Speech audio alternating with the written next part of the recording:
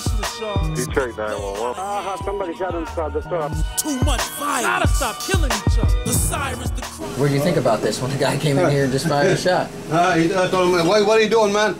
He told me, wait. I said, something like that. He went back and come up with the shotgun. I said, what the hell are you doing? Are you crazy or something? For what? I mean, he started shooting. He shot one time and ran away. You've seen anything like that before, ever? No. No, never. Unbelievable. Yeah, it is unbelievable.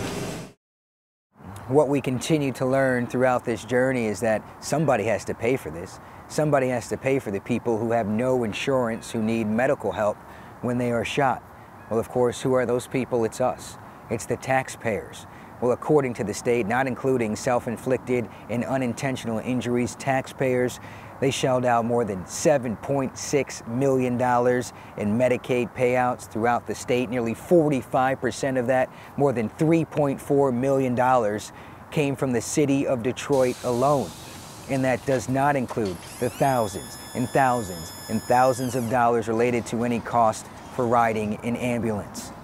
Well, we rode along with police, Detroit police, for several days out here. They're doing everything they can to reduce guns and get guns off the streets.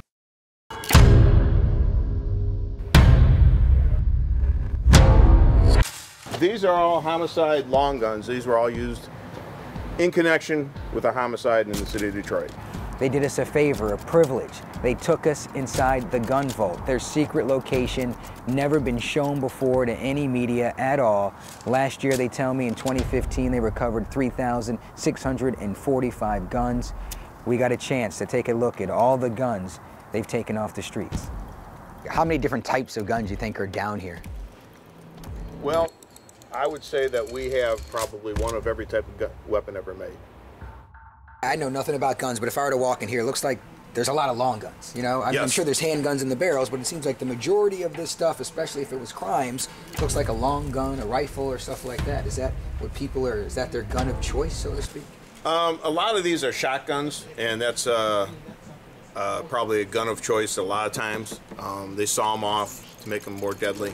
What's the one gun or the one thing that might have shocked you, or you were like, wow, I can't believe this was on the streets, or, you know, this came in here? Is there anything that really, like, stood out to you?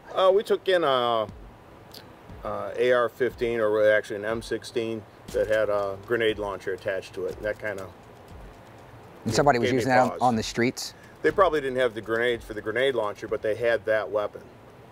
Many times there's blood, biological evidence, blood on this stuff, and you realize the impact and the toll it's taking on the family.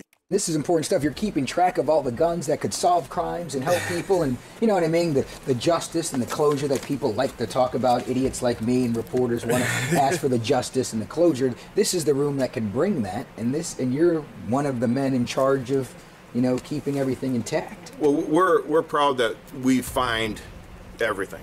We've got a handle on it. Sometimes it's not exactly where it's supposed to be, but we track it down, we find it.